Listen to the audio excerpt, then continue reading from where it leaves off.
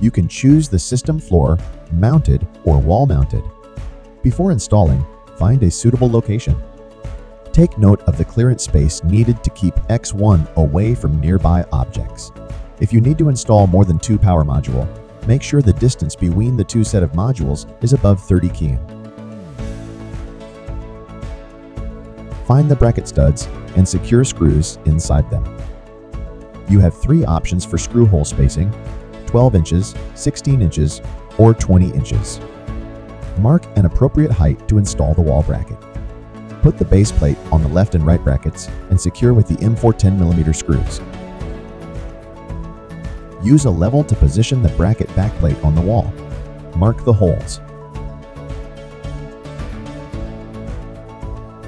Use M8 70mm screws to mount the brackets on the wall. Confirm the bracket is level. Align the positioning card with the top of the base. Make sure it adheres to both the wall and mount bracket. Align the positioning card's bottom holes with the marked points on the wall. Mark the holes for the second or third mount brackets. Continue marking all necessary holes before mounting the bracket on the wall. When you're ready to mount the brackets, you'll see there are 3 options for screw hole spacing. These are also 12 inches, 16 inches, or 20 inches. Align the marked holes with the appropriate slots on the mount bracket. Make sure the 30mm side faces the bottom. Confirm the mount bracket is level. If not, adjust. Repeat these steps to install all of the wall mount brackets. Install the first battery onto the bracket. Secure it with the interlockers, aligning the battery with the base plate.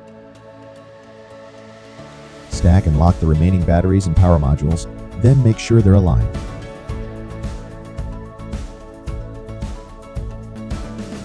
Insert shims between the anti-tip bracket and the hook to prevent any wobbling. After installing, check one more time that all modules are algined and are secured on the brackets.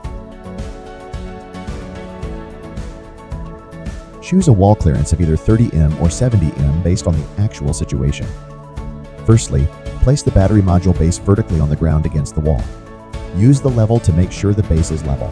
Fold the positioning card as directed and align it with the top of the base.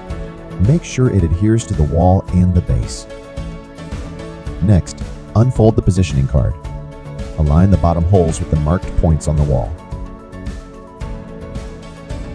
Continue marking all necessary holes before mounting the bracket on the wall.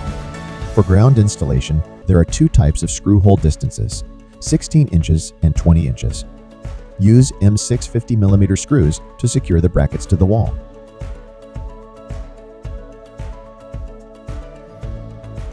Next, align the marked holes with the corresponding bracket slots.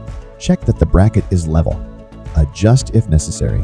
Finally, secure the bracket with the self-tapping screws. Repeat these steps to install all of the mount brackets on the wall. We're ready to install the batteries. Place the first battery onto the base and secure it with the connector clip on both sides.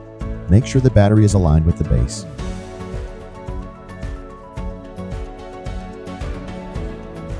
Mount the battery and base onto the bracket. Mount the second battery module.